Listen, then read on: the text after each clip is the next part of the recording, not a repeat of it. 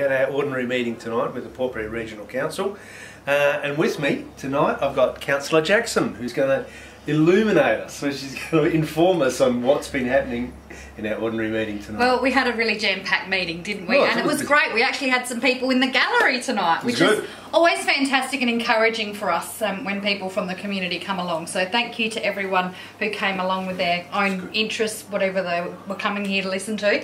But we had we ticked off on our second round of drought funding tonight, which was good. Of course, we got the second $1 million. So, and a lot of that is track upgrades out in our regional rural areas.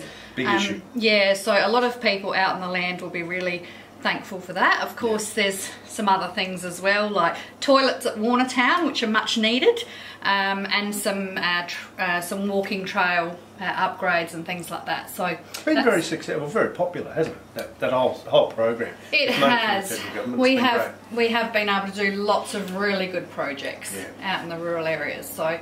You know, the Napperby Hall's going to be able to get a few jobs done that they couldn't otherwise afford in this next round. So some fire doors and things like that, just to make that all a bit safer up there as well, which is good. Oh, good.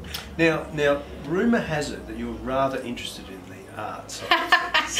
Well, I'm the chair of the Public Art and Cultural Committee with Council, and of course we had a proposal up.